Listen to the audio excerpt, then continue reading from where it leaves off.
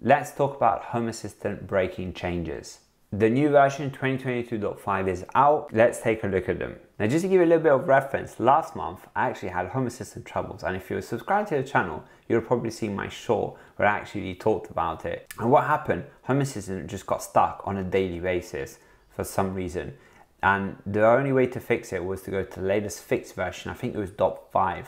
So that wasn't really covered in any documentation. It's just part of the risk of being on the Home Assistant journey and upgrading to the latest version immediately. So please consider if you want to jump on the bandwagon and update it. Unless you have time to roll back or to fix it, it's most likely better to wait for a little bit of time, maybe a couple of weeks, or just skip one release before you upgrade. Now let's just check those breaking changes. So scroll down, you can see it right at the bottom after all of the new releases. Click on the breaking changes. The first breaking change is the configuration menu, which really isn't going to affect you. The only way it's going to affect you is you're not going to know where things are, but things are not going to break because of the menu changing specifically. And here you get details of where things have moved.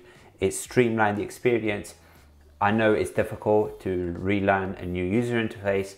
It looks like Home Assistant is trying to make it easier for new people to come in, but for existing users it might be a little bit frustrating, but I'm pretty sure Hope will get used to this UI change. So for deCONZ, we had Siren entities that were on the Switch platform. This is going to be affecting a very niche amount of people, just people that are upgrading from 2021.10.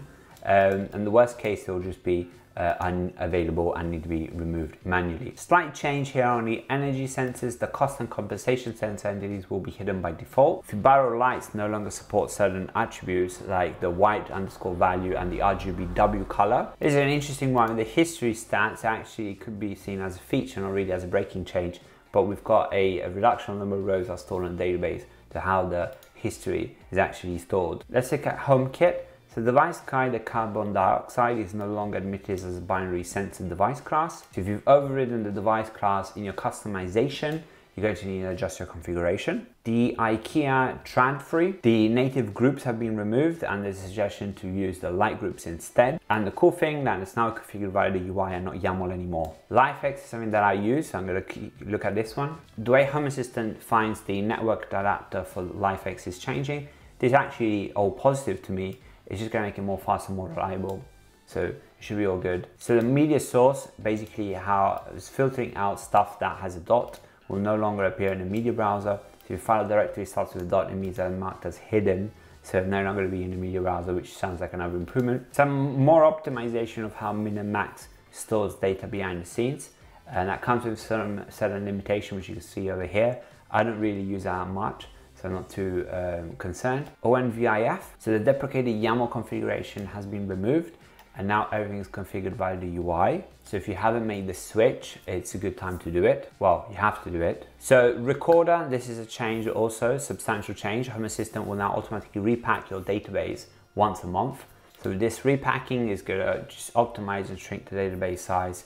So that will mean that you can have speedier backups and your system is going to be more fluid. Sonos, the Sonos group attribute on the Sonos media players has been renamed to group_members, sort of to keep it in line with the other integrations. Same with the Synology DSM entities and devices. So the naming of these entities and devices have been renamed. The trigger-based template sensors are now initialized with the last known state instead of unknown, which is great news. The base URL option for text-to-speech has been deprecated. A couple of things with Z-Wave.js, like the server instance, you're going to need to keep that up to date to get the latest features. And if we scroll right at the bottom, remember to keep going towards the bottom.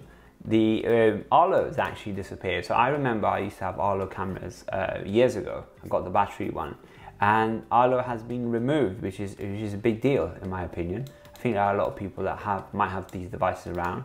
And the reason why it was removed is because it was in a broken state for a long time, caused by authentication changes upstream.